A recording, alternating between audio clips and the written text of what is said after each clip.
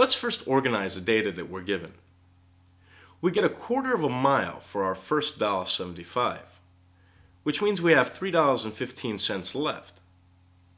For the next 1 3/4, or 7/4 mile, the taxi charge is 25 cents per quarter mile.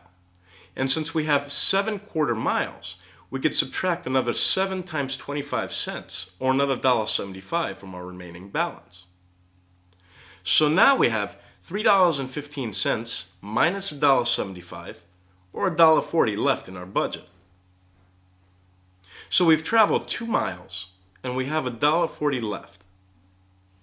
The question tells us that every other quarter mile distance after our first 2 miles costs 20 cents per quarter mile. So we get a quarter mile for every 20 cents left in our balance. Let's divide our balance by 20 cents and see what remains. $1.40 divided by 0.2 equals 7. So clearly we have 7 quarter mile distances left. So let's multiply it out. 7 times a quarter mile equals 7/4 mile.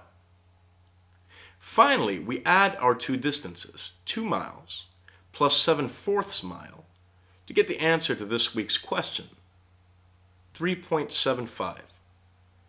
Given the parameters outlined in the question, we can travel 3 3/4 of a mile on our $4.90 budget.